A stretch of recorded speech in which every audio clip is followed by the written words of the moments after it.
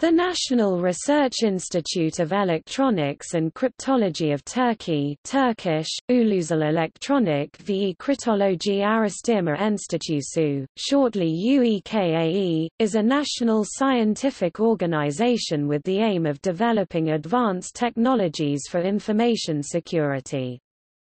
UEKAE is the most prominent and also the founder first institute of the TÜBİTAK.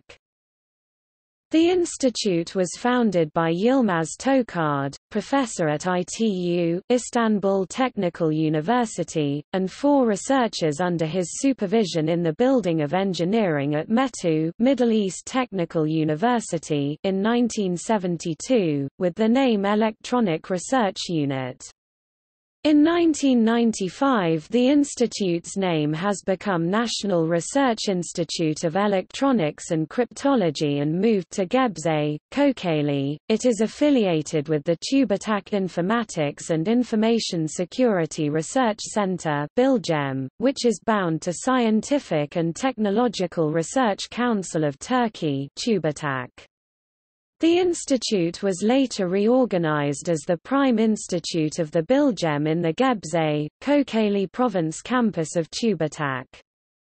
The institute consists of facilities on fields and for products as follows: Semiconductor Technologies Research Laboratory (YITAL), Cryptanalysis Center, EMC, Tempest Test Center, Speech and Language Technologies, Software Development, Surveillance Systems, Communication and Information Security, Electro-Optics Laboratory, Spectrum Analysis and Management, Open Source Software, Government Certification Authority (KSM), NATO-certified products.